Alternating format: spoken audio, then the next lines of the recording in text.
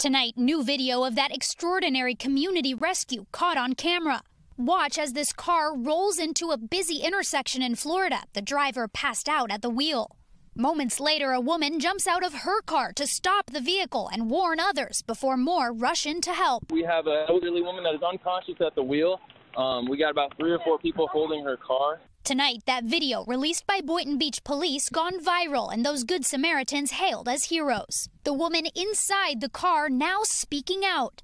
I was shocked. I don't have words. I don't have actions. I have nothing to say how much I appreciate them. Lori Rabier says she suffered convulsions before stopping at the light, something doctors told her might have been caused by a new medication and her fasting in preparation for a medical procedure. Before seeing this video, how did you think that you had survived this? I had no idea what happened. I don't remember any of it. I just thank God for people like the people who helped me and the people who stopped. New video obtained by Top Story reveals another angle of the moment her Mazda hatchback starts drifting as cars drive by. Watch the first helper leap into action, waving her arms as she runs into oncoming traffic. So I just decided to put my car in parking and just run to see if I could save her life and stop the car. Jeanette Rivera, it turns out, is Rabier's co-worker. They just left for work together. You ran into one of the busiest intersections in the city. Were you scared? No, I didn't think of nothing else. I just thought about saving a life. When Rivera got to the car, a terrifying sight. I see her like this laying down, passing out, and I bang at the window and tried to open the door, but I couldn't do it. So I tried to yell and wave my hands. In my head, it was like, is she dead?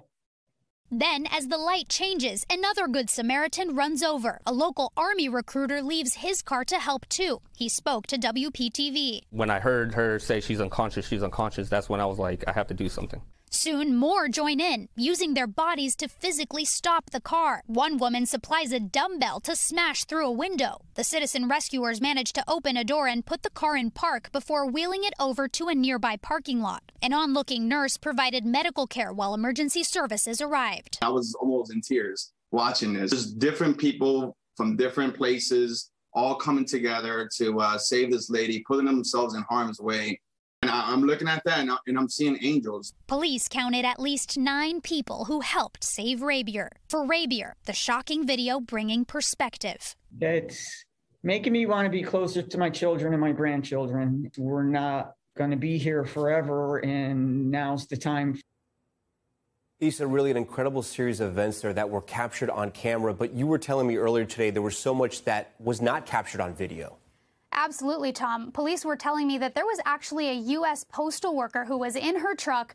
She saw what was going on, got out of her truck, and was directing traffic so that these Good Samaritans and Rabier wouldn't get hit. She was just off of the camera. And also, that moment you saw a man jump in briefly into the vehicle, he was actually trying to unlock the car so that they could get to her and put the car into park. Police told me he jumped into broken glass. They still don't know if he's okay. They're in the process of trying to identify all of the people who helped out. They want to thank them. They're actually holding a ceremony tomorrow to celebrate them.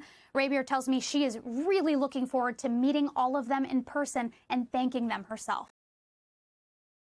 Thanks for watching our YouTube channel. Follow today's top stories and breaking news by downloading the NBC News app.